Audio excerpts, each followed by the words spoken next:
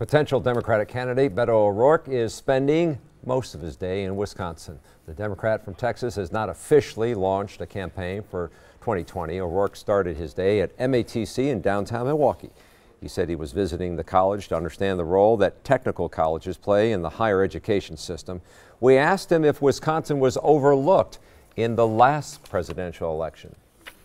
It is clear to me that all of our communities need to be listened to, heard, and understood, regardless of their importance to the Electoral College or anyone's political prospects or the next election. When we fail to show up, we get what we deserve. O'Rourke will be speaking in Madison tonight at the University of Wisconsin.